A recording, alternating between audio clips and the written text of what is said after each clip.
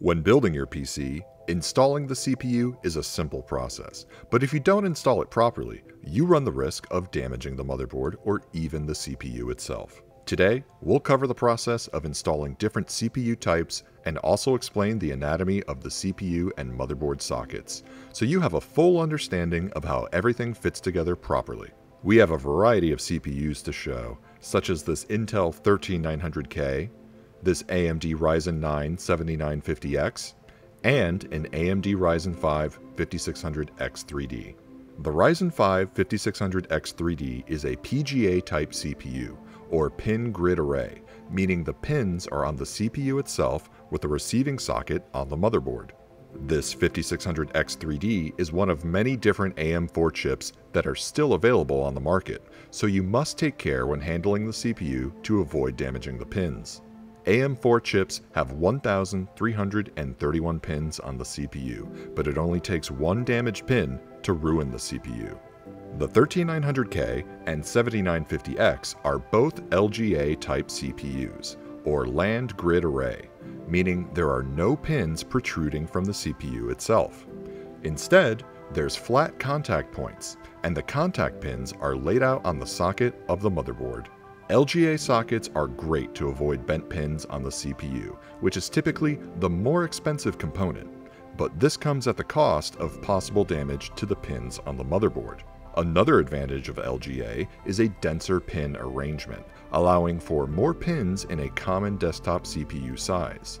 The 13900K uses an LGA1700 socket. The 1700 refers to the 1700 total contact pins available on the socket.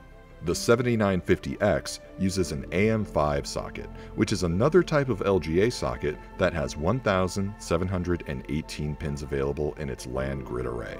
Here's a few helpful tips for installing your CPU. Don't handle the CPU until you're ready for installation. It may be pretty to look at, but it's best to keep it in its packaging until you're ready to install it into the motherboard. Hold the CPU firmly on the sides of the chip. It's okay to handle the sides with your bare fingers. You want to make sure you have a firm grip on the CPU to avoid any accidental drops. LGA motherboard sockets have covers to keep the pins safe when the motherboard is not in use. Leave the cover on until the last possible minute to avoid any accidental damage to the pins on the board. All it takes is one drop of a screw from your motherboard or even dropping the CPU on the socket to damage the pins on the board. Always check the compatibility of your CPU and motherboard. Buying mismatching components is an easy mistake to make, and you'll definitely have a hard time fitting an AM4 CPU into an AM5 socket. Installing an AM4 CPU is very simple. First, make sure you orient the CPU and socket in the correct positions. There's a small triangle on the socket and another small triangle on the CPU itself. You want to align the triangles to orient the CPU in the right direction. The socket has a small arm along the side. Raise this arm to unlock the socket. You can see the receiving socket shift down to unlock, which will allow the CPU pins inside. Gently place the CPU down on the socket in the proper orientation, and you'll feel the pins slide right into the socket. Push down on the arm to lock the CPU into the socket, and you're all done. If you feel the pins don't align properly when placing the CPU in the socket, remove the CPU and inspect the pins to make sure they're all perfectly straight and have no bends in any of the pin rows. One thing to note is that if the CPU is in the wrong orientation, the pins will not align to the receiving socket and it will not go in. The CPU will only go into the socket in the proper position. This is important because you should not have to press down on the CPU for it to go in. If it's oriented properly, then it will simply go into place. If you feel the socket is not going into place, check that the CPU is oriented in the right direction. Next, let's install an AM5 CPU. The AM5 sockets look a lot different than the AM4 socket, since the AM5 is an LGA type. The socket pins are surrounded by a retention bracket that holds the CPU down. There's a small lever on the side of the socket that keeps pressure on the retention bracket, holding the CPU and bracket in place. Check the orientation.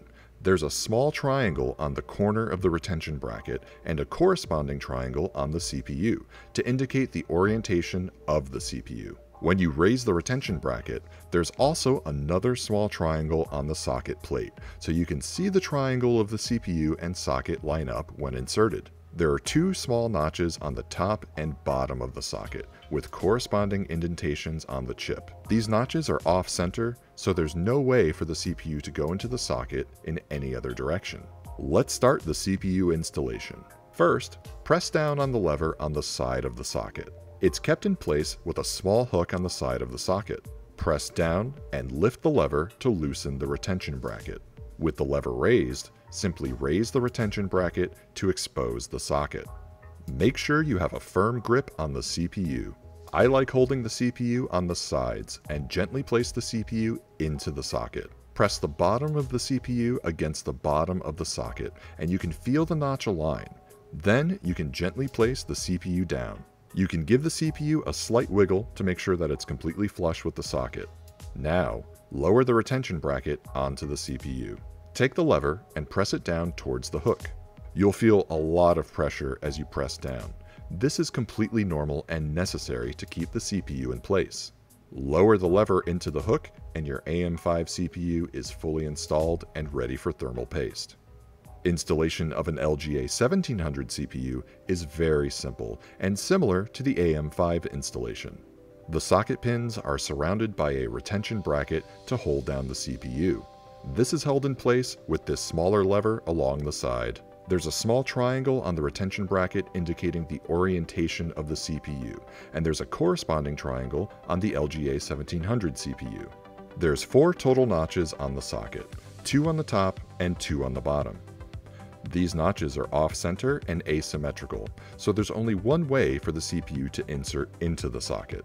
To install an LGA1700 CPU, press down on the small lever next to the retention bracket, releasing it from the holding hook. Raise the lever to relieve the tension on the retention bracket. Now you can raise the retention bracket, exposing the socket and pins. Firmly hold the CPU on the side and gently place the CPU into the socket, making sure the small triangles and notches are oriented correctly. Press the CPU against the bottom of the socket and you can feel the notches align. Then gently place the CPU down into the socket. Give the CPU a slight wiggle to make sure that it's completely flush. Lower the retention bracket onto the CPU, then take the lever and press it down towards the hook. You'll feel a lot of pressure as you press down. This is completely normal and necessary for keeping the CPU in place. Lower the lever into the hook and your LGA1700 CPU is fully inserted and ready for thermal paste.